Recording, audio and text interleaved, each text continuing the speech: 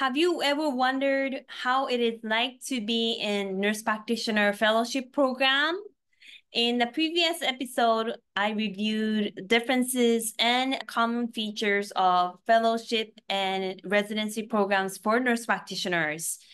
In this episode, I'm going to welcome Michelle Tom, who is a nurse practitioner currently in a nurse practitioner residency program at the biggest hospital in Hawaii, who used to work with me as a student about 2 years ago. She was one of the best students I had, and she's now in a fellowship program.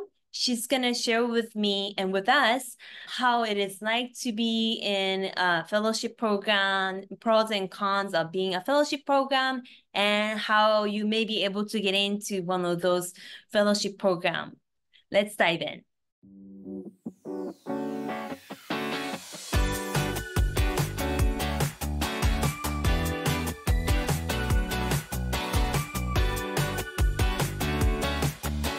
Hi, we're gonna get into today's topic in a minute, but before we're gonna dive into today's topic, I just want to mention that we are giving out free access to our online workshop.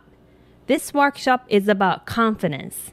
We had this workshop and we got so many good responses, feedbacks from the audience. So I wanted to give it out to more people so that you can boost your confidence and get more career opportunity, get into your dream nurse practitioner programs, and get pay raises. How you can sign up and how you can get access to this workshop is go to a website, usa.jnpproject.com/confidence. Again, usa.jnpproject.com/confidence, and sign up for our free email list. This is a 90-minute online workshop. You can watch it as many times as you want.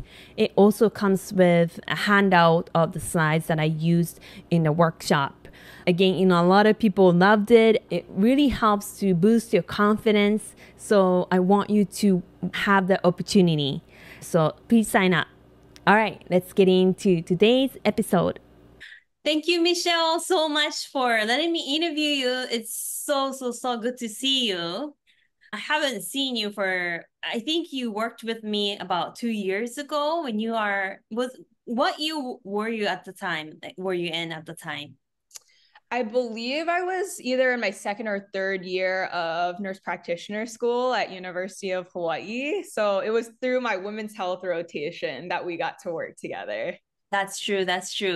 So Michelle works at one of the largest hospital that has the magnet status, which is the only hospital in Hawaii who has a magnet status. And she is a primary care fellowship program right now. So I want to ask a lot of questions about, a fellowship program, pros and cons. But first of all, Michelle, if you can tell me about how did you decide to become a nurse practitioner? I know you have a different background to begin with, but you decided to become a nurse practitioner, and maybe why you chose family nurse practitioner versus different, field, and then also what you do now. Definitely. Well, thanks for having me, Miki. But yeah, so before I was a nurse practitioner, I was a dietitian. So I worked in both the inpatient and the outpatient setting. And so I had a lot of opportunities to educate patients on healthy lifestyle changes and felt like I was really making an impact. But after a few years working as a dietitian, I began wanting to expand my scope of practice. And that's how I ended up deciding on pursuing a career as a nurse practitioner. So I graduated in August 2022, and I'm now at Queens Medical Center's Primary Care Nurse Practitioner Fellowship Program. Wonderful. So was there, I think there's some options to choose, like you want to get into acute care or primary care, gerontology, or women's health, and different programs available. Was there any reason why you chose family nurse practitioner track over the other ones? Yeah, definitely. So because of my dietitian background, I feel like I have a good amount of knowledge on like nutrition and lifestyle management for chronic conditions. And I felt like going into the family nurse practitioner route would help me utilize that background and continue to share my knowledge in those areas, as well as expand my scope of practice. I'm also interested in global health and rural health and, leveling the playing field so that everybody can get equal care. And so I felt like going the family nurse practitioner route was a great opportunity for me to learn about care throughout the whole lifespan, from children all the way to geriatrics, and care that I'd be able to provide no matter where I was in the world. So that's how I decided on that specific family nurse practitioner area. Amazing. I just want to mention you guys that Michelle was one of the top students that I ever taught. So she was so amazing, as you can tell already. But so you are in primary care fellowship program right now. So how many people are in the program? So there's currently 2 fellows, so me and another fellow in the primary NP fellowship route. Queens also has an acute care nurse practitioner fellowship route as well, and they take 2 fellows for that program.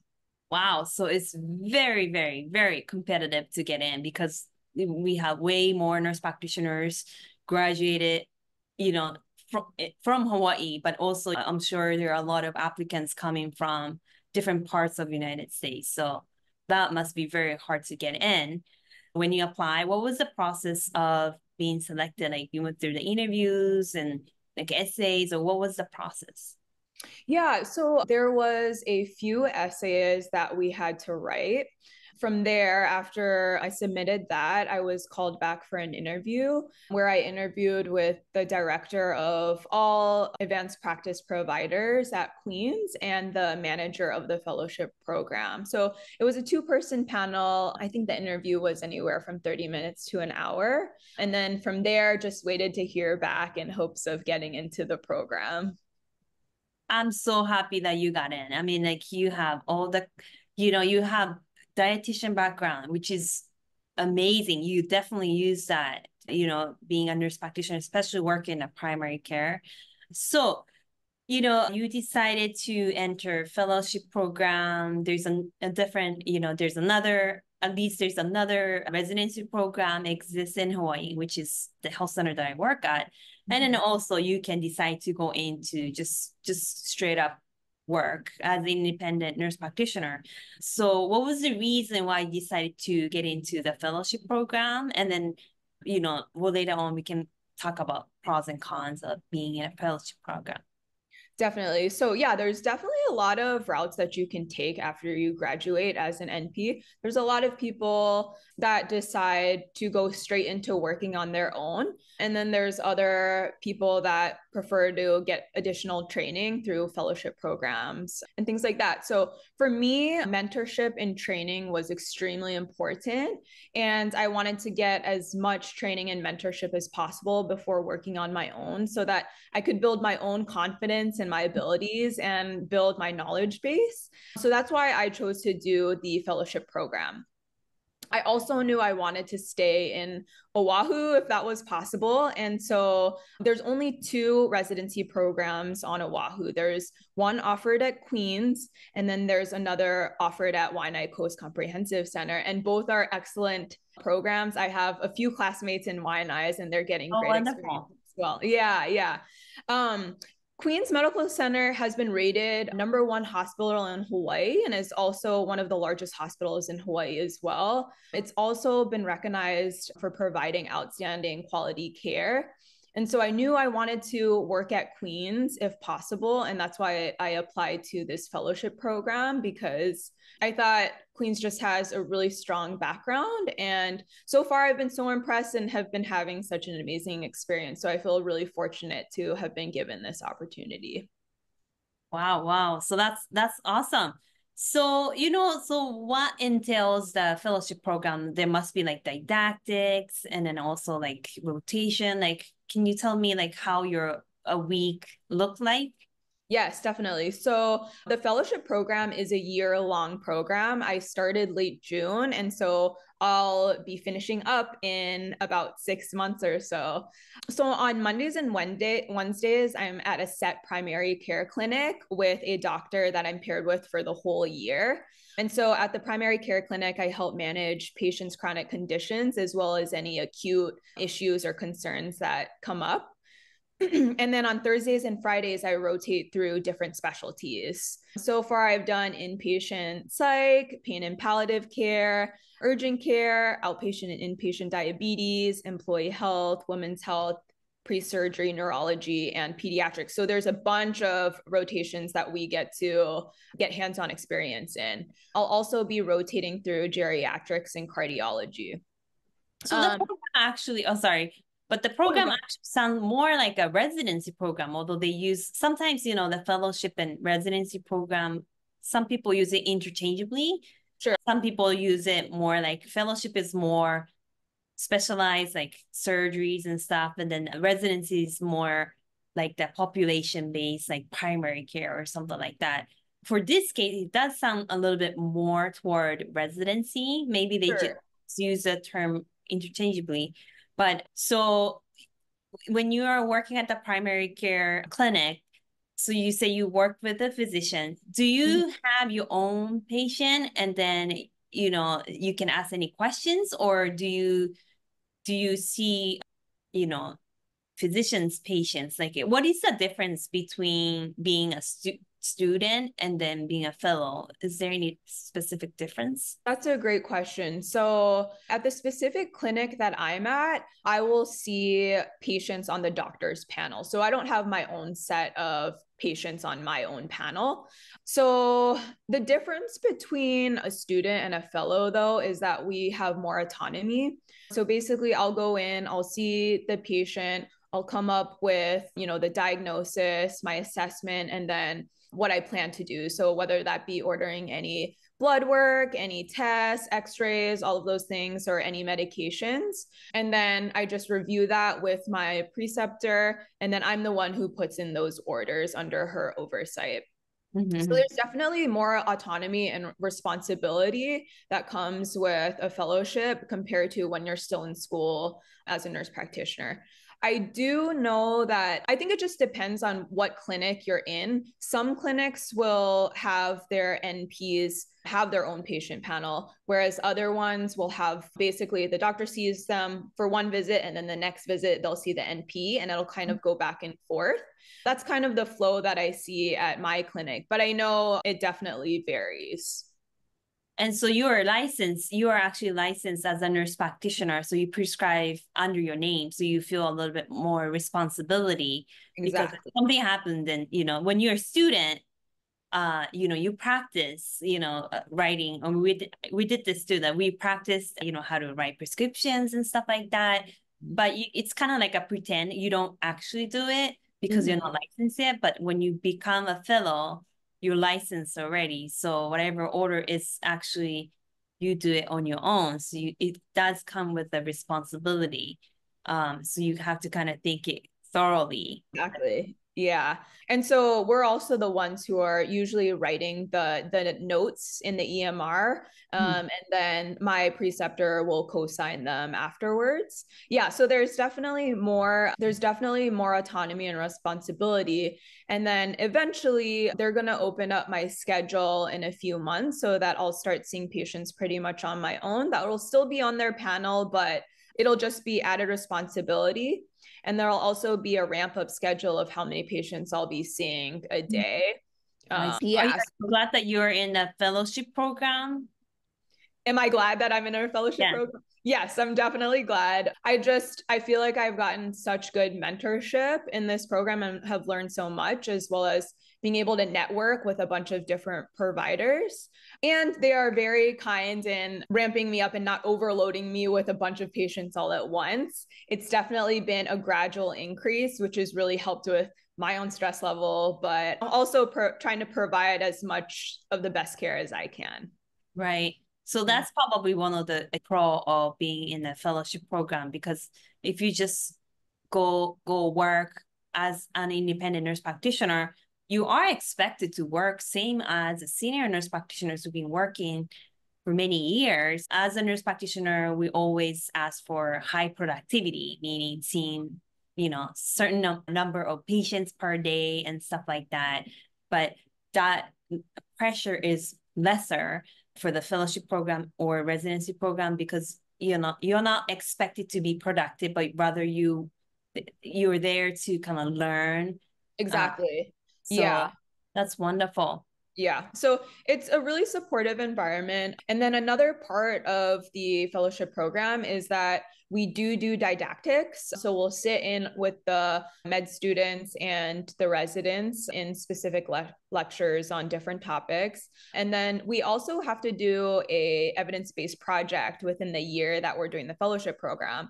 So me and the other fellow are working together and we're setting up a remote blood pressure monitoring program in our respective clinics. The physicians had previously wanted this kind of program set up just to help better manage people with uncontrolled hypertension. So we'll be starting this within a few weeks and we're really excited. Hopefully we can make a good impact on patients. That's so amazing. And, being a nurse practitioner, we also must carry on research, our research duty, because that's how we advance our practice and prove that our work is worth it and needed in a community. So a downside of just go straight work is like you're so occupied of just seeing as many patients as you can, and you don't really have time or opportunity to work on those research projects and stuff, which is also very, very important. And I think I like what you said. A lot of people undervalue the importance of making connections. And I was, when I graduated, there was no residency or fellowship program in Hawaii. So, I didn't have any option. And I just go straight to work. And it was super hard, especially for the first 6 months or so. I was working with 2 OBGYN, and one of them went into maternity leave right away. So like, here's a patient of hers, you take care of them. And I'm like, oh my God, I'm new grad. Like, I was so afraid. So I think I can totally see the value of a fellowship program or residency program. But also, I was so lucky because I was so close to my classmates who went to different fields, because I graduated from family nurse practitioner program, and then some of them went to orthopedics, some of them went to dermatology and endocrinology and stuff like that. So I had some resource, but I think you officially built these connections in a different specialty.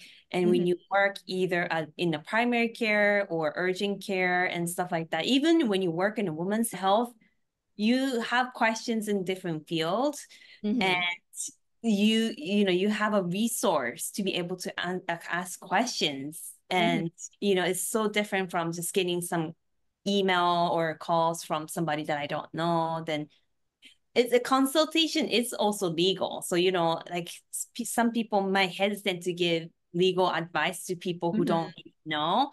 But if they know, oh, Michelle's great, I worked with her before, I would love to help her. So like, you are building this fantastic connection that will be helpful for the rest of your career, I think. Yeah, exactly. That's how I feel as well. Yeah. So awesome. So, the pay lesser? I think in general, fellowship program or residency program offer less pay because you're there to get trained mostly. You get paid to some extent, but it's lesser, like 70% or whatever percentage. Is that true? Yeah, so that's a great thing to bring up. And I think it's definitely something to consider if you're considering a fellowship program. So I believe the national average salary of an NP fellow or resident can range from 65,000 to 90,000, but it can vary depending on where you live and the cost of living. So for instance, in Hawaii, since cost of living is so high, it's on the higher side, but it is less than a provider who is working on their own. So I think that's definitely something to consider, is if that's feasible for your lifestyle, if you think that, trading that 1 year drop in salary for, the opportunities, education and knowledge, mentorship that you get. I think it's just kind of weighing those pros and cons and what works for you. But yeah, it tends to be lower than a provider operating on their own. But I think, yeah, that's a great point. And people need to really think about not just now, it's only 1 year, Sure. but after you finish the fellowship program, then you're more marketable. You have very special skill, and employers, for your future employers, will see that you graduate from this prestigious fellowship program and you're very confident. You have experience in so many different fields like pre-op or employee health, which I don't even know, if you can get that specific training anywhere else. Like, I think you don't learn that in school.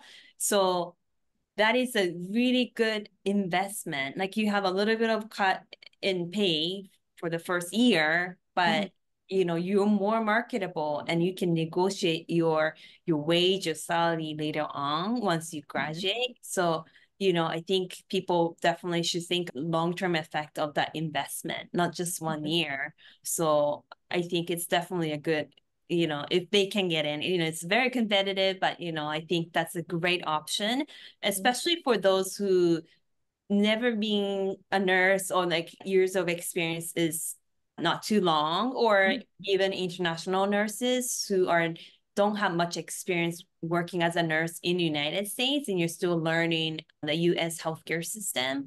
I think it's a good graduate step up. Yes. Yeah, I definitely agree. So if you give any advice to nurse practitioner students and then new grad nurse practitioners, I think maybe a different advice. So maybe let's talk about for nurse practitioner students who are still in the program, what can they do at this point? Because we just talked about this before we start recording, but I think you need to actually prepare before you finish nurse practitioner program. You actually have to build up even beforehand. So any advice that they can do to improve their career projections and stuff? Yeah, that's a great question. I think that's a very important question to be asking during school, especially early on, because, like we discussed, a lot of fellowship programs are very competitive. But then also, a lot of the jobs that are being posted will also be very competitive.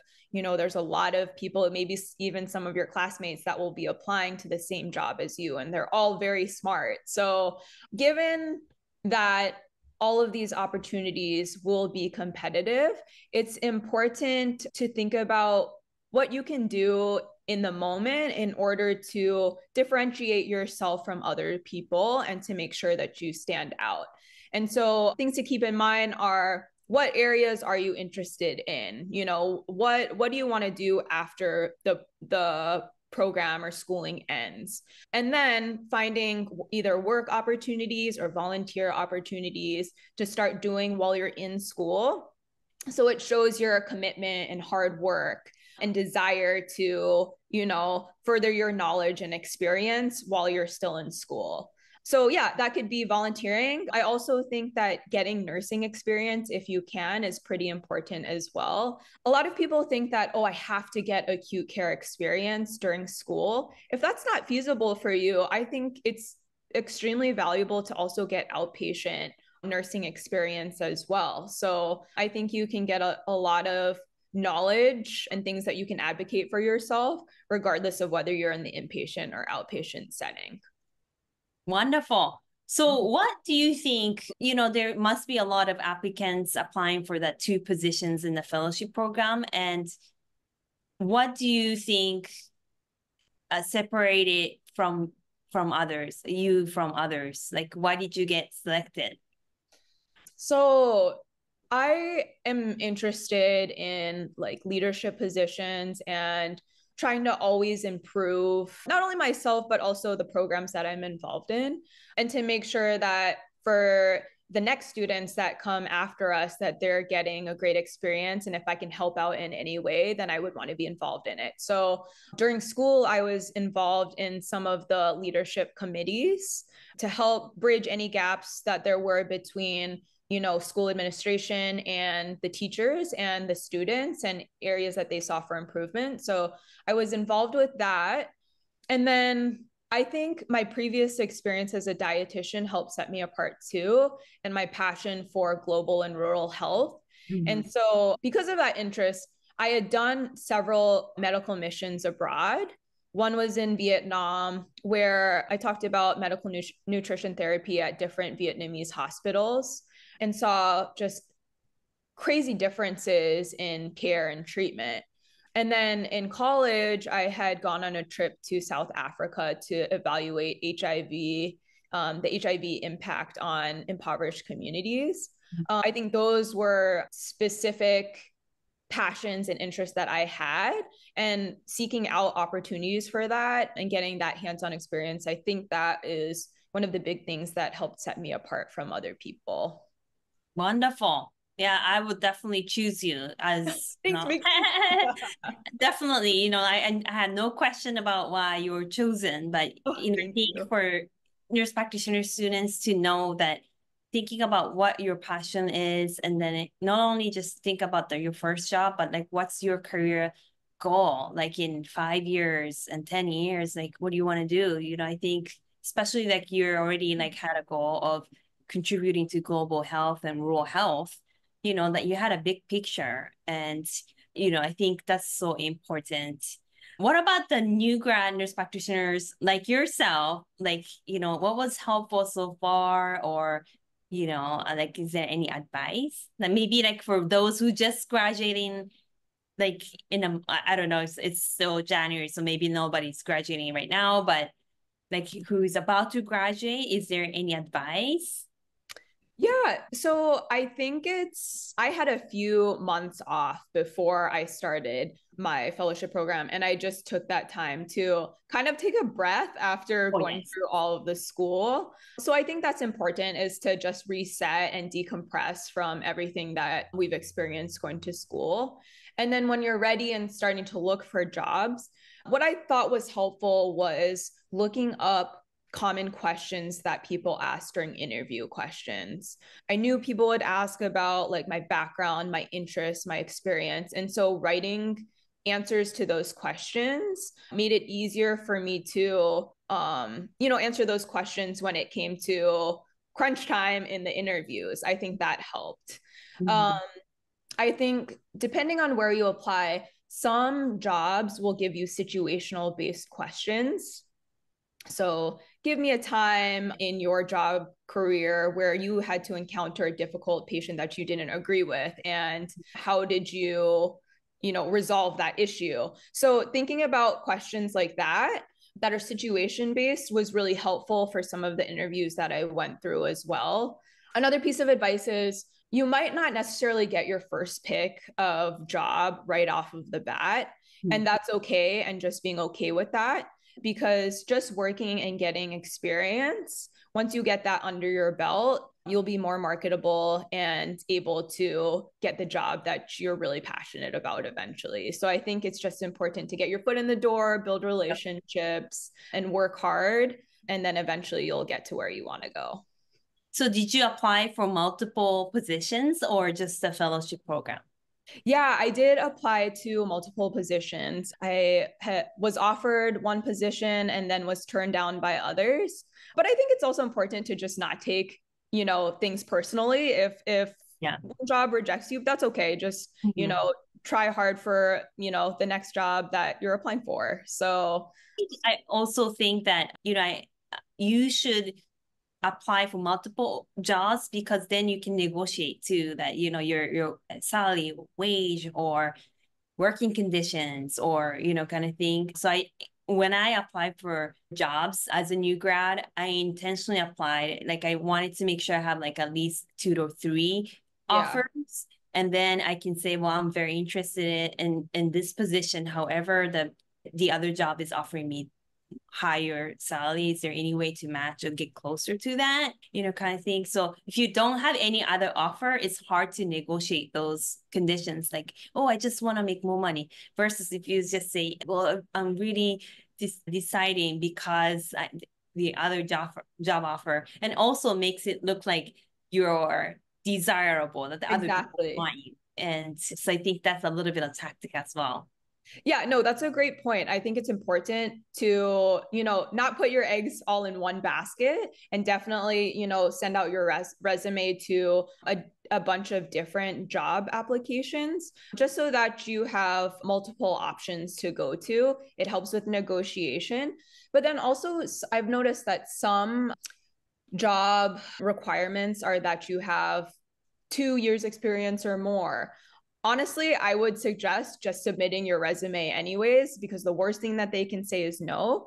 And Absolutely. what gets you far is, your confidence in your abilities, the passions that you've pursued, and your willingness to learn and be open to, feedback and constructive criticism and things like that. If they know that you're, perceptive to learning and open to it, and that you're not set in your ways, I think that goes a long way.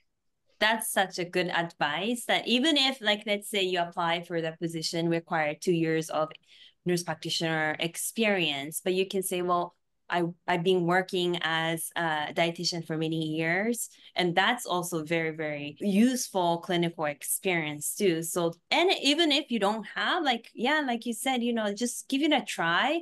And if you are like really want to work here and learn and welcome constructive feedback, and I really want to work here, then they might take you. So don't limit yourself and sell yourself short just because you're scared to be rejected, because everybody get rejected. And I think in the end you realize that, well, maybe it wasn't meant to be.